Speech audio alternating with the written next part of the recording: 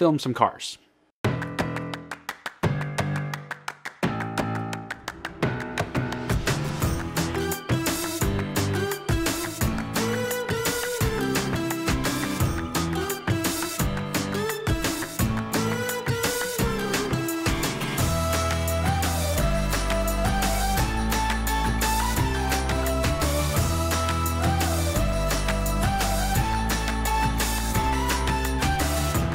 And I want to give you guys 5 awesome, fantastic, must-know tips about filming or photographing cars. In a world where nuclear war has begun, vampires fought back in super real 3D.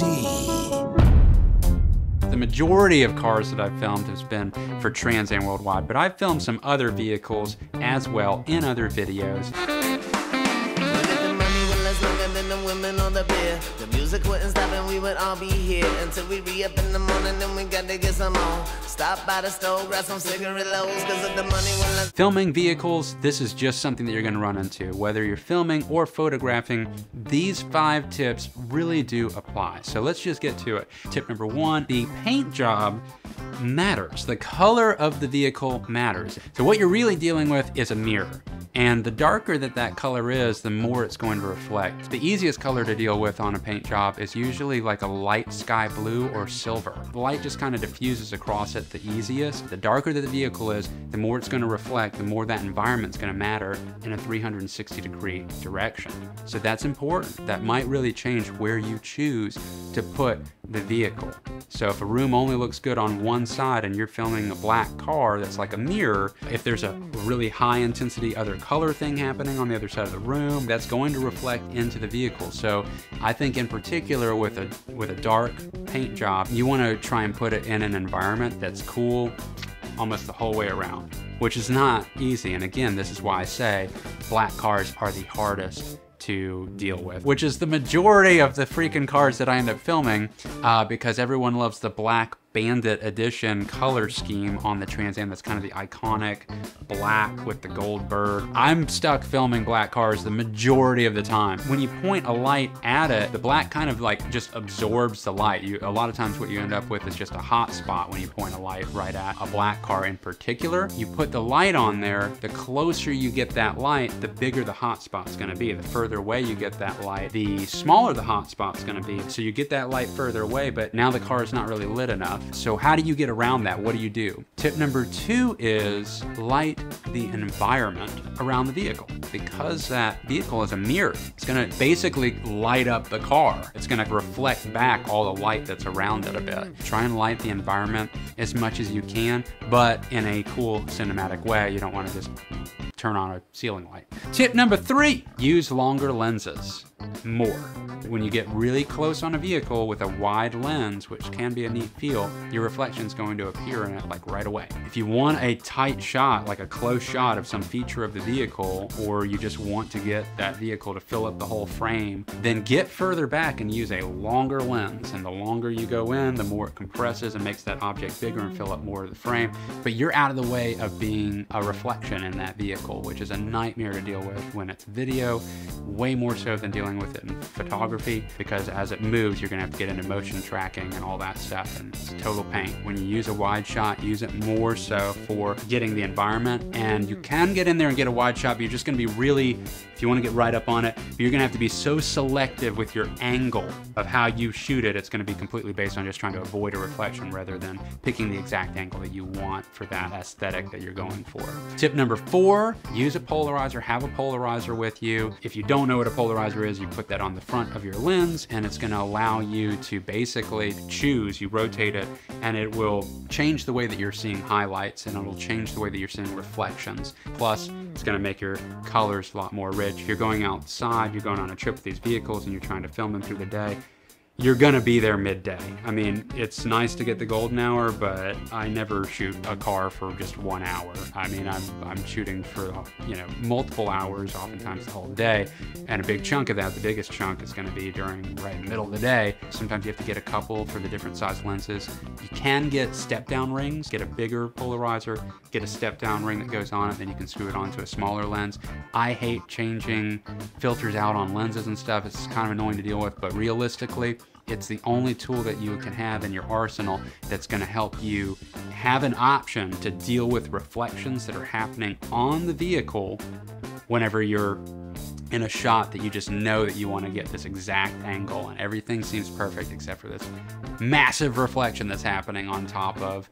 In my case, it'll happen a lot on the hood of the Trans Am, which sucks because there's a huge bird painted on it, and that's like the Trans Am thing that's on it. So I have to show that, and if it's blown out and everything else looks great, I could take that polarizer and twist it and then kind of alleviate that some. Another quick tip is that in Premiere you can actually trace that out and bring down just the highlights a bit, but I'll go over that in a color grading tutorial that's later. You can follow me on that. Tip number 5, use a higher aperture.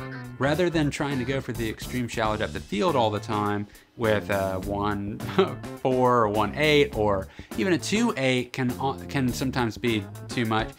Don't feel like you have to live there. A lot of starting photographers and videographers just live completely on that aperture setting as much as possible to get every ND filter they can put on there so they can keep that shallow depth of field going. But with a vehicle, with a car, unless it's sideways, then it's a very long thing. So even if it's parked at a 45-degree angle, realistically, that can be on an extreme shallow depth of field at a low aperture. The front of the car is going to be in focus, the back of it's going to be out of focus.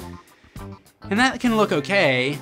It definitely can look okay, especially if you're like trying to get in for a specific part of the vehicle, which is different, but I'm talking about filming the vehicle as a whole. The majority of shots that you're gonna do, you're gonna want the whole vehicle to be in focus. So if you want the whole vehicle to be in focus, you're gonna have to use a higher aperture. So I would be, you know, rocking somewhere between 8 to 12, like an f8 to 12, and be outside during the middle of the day. And then everything's gonna be in focus. You're gonna have a full depth of field, the background. Hopefully you're taking the vehicle out to an awesome background. You'll want that full depth of field at that point. And what I mean by shallow depth of field and full depth of field is shallow depth of field makes everything behind the object kind of more like a blur and pulls the object out to the front, which is great. But full depth of field is going to allow you to see everything that's in the environment behind whatever the subject is. And that is a more, to be honest, I see that being executed a lot more and more mature cinematographers and photographers. It's like everyone's kind of more scared to go there because it's like you've waited so long to have an awesome shallow depth of field option when you got a real camera and real lenses to be able to do that, and you paid so much money for this lens that can now do that and be super fast. So I think too many people live there, myself included. I'm guilty of it. They go for the most extreme shallow depth of field that they can achieve all the time in all their shots, and as cinematic as that is, when all your shots are that way, it just starts to detract from how special that is. It doesn't make things pop anymore because it's all the same. And when you just make it a full depth of field, you're going to allow yourself to pull better focus, especially if you're doing moving car shots. And the whole car can actually be in focus at one time, which can be pretty important for the product. It looks kind of weird to constantly have half of the car out of focus just because you want that shallow depth of field. So that is tip number 5. Don't be afraid to live in a higher aperture, f8 to 12. I mean, many people go past that. For some reason, I have a hard time going past 12. There's guys that rocked 16.